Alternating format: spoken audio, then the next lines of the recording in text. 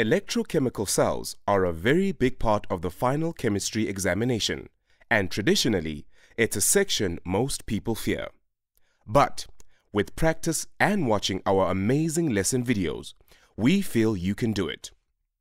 It's mostly about practice and paying attention to tiny details about arrows and signs. But it's a habit you can build with practice.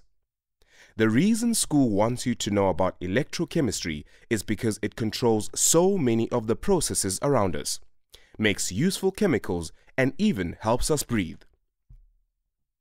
In this chemical change module, we take you back to the basics with revision of redox basics, half reactions, the table of standard electrode potential.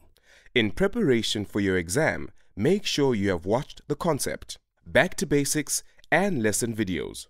Also, be sure to complete our assessments to check your understanding and practice for examinations. Once you have mastered those skills, the enrichment and career videos will take you beyond the classroom.